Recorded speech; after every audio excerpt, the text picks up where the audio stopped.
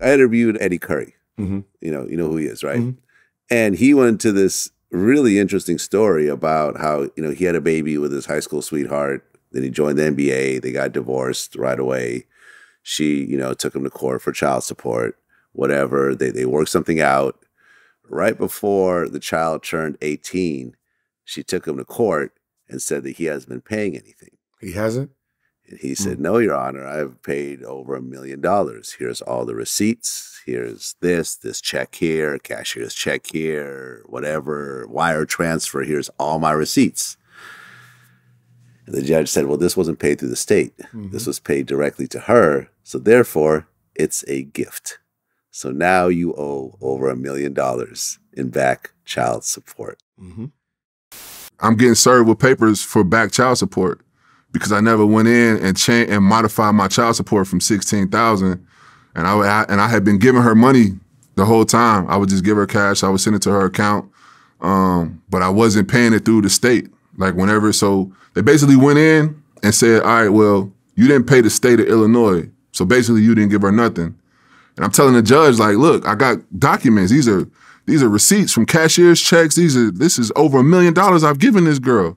They're like, no, that was a gift. If you didn't give it to the state of Illinois, that was a gift. I'm like, are you serious? Wow. Yeah, bro. So they hit me with a crazy, this just happened. They hit me with a crazy tap. You know what I'm saying? And now she's going after my pension. And my jaw just dropped. And you've heard of this before. No, I know that's how it happens. They're going to count it as a gift unless you're writing this is child support. You have to have your own personal records that's saying, hey, this is you have to have receipts of saying this is child support. Email, this is child support. In your wires, when they wire it, child support. Okay, so if it's actually marked as that, then it'll count. Yes. Even though it doesn't go, but isn't there like a system where you put money into the state and then it gets distributed to the mother? Yes, that's through the state. So if the woman files, right, and puts you in the system, then everything you give is considered child support. Okay, so since she didn't actually put him in the system 18 years ago, and he just kept writing checks and paying for school and whatever else, just being friendly, being friendly. So when you're being cordial, you have to understand cordial does not mean cordial, right? You still have to protect men. You still have to protect yourselves, or women that's paying child support. You still have to protect yourself by noting it, keeping track. Like, yo, I'm sending, this is my child support this month, right? This is front-loaded child support for next month. Yeah. I mean, listen. That's how my child support didn't skyrocket. So whenever me and Laura had fights and we broke up, and I'm paying her $10,000 a month, I'm writing it as child support on my paperwork. It wasn't an allowance. I'm not dating you. This is not no allowance. This is child support. Yeah. So when the judge says, "How did you live when you guys broke up?" Here's my paperwork. Boom. I've been paying her while we were together. Her allowance was 10. When we broke up, it was 20. I gave her $10,000 extra for child support. Here are the receipts. Yeah. I mean, I remember Earthquake when I interviewed him, and he was saying how, as a comedian, as an entertainer, you don't know when your next checks are coming and things go up and down. So for his child support, he overpaid every month. In the instance that at one point he's going to go through a dry spell and he's not going to be able to pay anything. But in his case, he was able to pay the whole time. So by the time the kid turned like 15 or 16, he was all paid up. So he goes, I'm done. And the ex-wife was like, no, you still owe, we can't pay our bills. And it's like, I already paid. Here's all the paperwork. Just because I overpaid and you didn't manage your money properly is not my problem. She said because you had paid off your child support a little bit early, that she felt she was about to be homeless along with your son. Well, her being homeless is not. The reason why I paid it off early, because I'm an independent contractor, as if you. Yep. You don't work, you don't eat. Right. If you have a young lady, which she is, and you know that if I mess around and get sick, I will not make money to pay her. So my thing is, let me put some extra to it so I build up some working capital. So in case I get sick, I have payments that I already paid. Thanks to the good Lord, I never got sick. So those 15 years of extra payments accumulated to 6 months early of me paying. So I say a joke, my son is 17, but in child support years, he's 18. Right. So if women want a man to pay the arrears for the money she didn't get, then if you've been paid overages, you can't keep that too. You can't have it both ways. And if you spent it, and because you spent it, now it results in you not able to sustain your standard of living, how is it my fault?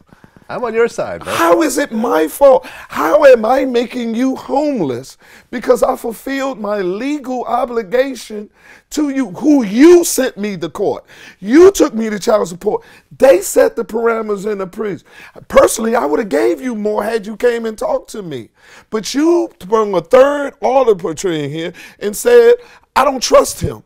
Y'all tell us that you brought this man in here.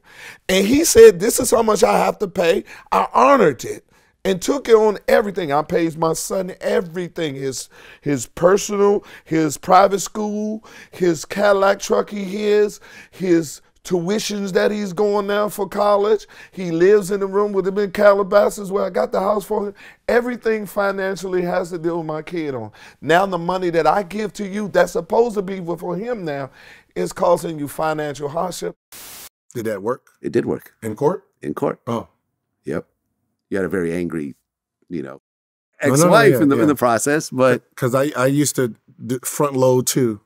But when you're on the child support system, you can't front load. Oh. They only take like 1.5 payments up front. Oh. So like if I want to pay for the year, Can't do it. can't do it. Huh. Because they just assume that. But if you're in a court system, Yeah. if you're from just the court itself, Uh-huh. you can pay whatever you want up front. It's So you counted. put in the whole amount. You can put in Day the whole one amount. and just be done with Yeah, it. be done. I don't got to talk to you no more. You manage it. but through the child support system itself, Yeah. it's 1.5 payments. They will not hold the other one. They'll send it back. Wow. Okay. Because remember the whole Tristan Thompson thing when he got the side chick pregnant and he was offering her money and he was like, hey, I'm about to be done with the NBA. I'm not going to have a salary, so forth. This is going to be a better deal for you. Yeah, And trying everything else like to that. establish a set number. Yeah. Right. That didn't work. Yeah, but at the end of the day, it's all math. What makes sense, right? This is for men and women. Whatever makes sense for the long run, because again, remember, when he's done, it's off of income being made. So if he's making zero, what happens is the interest that's building. So if his interest is making $40,000 a month, your child support is anywhere from 7 to 15% off that $40,000.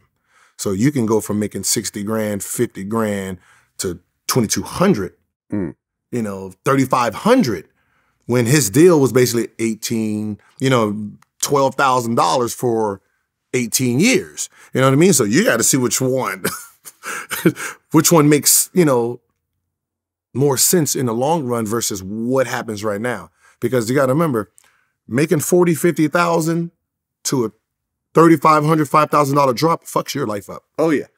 It fucks your life up.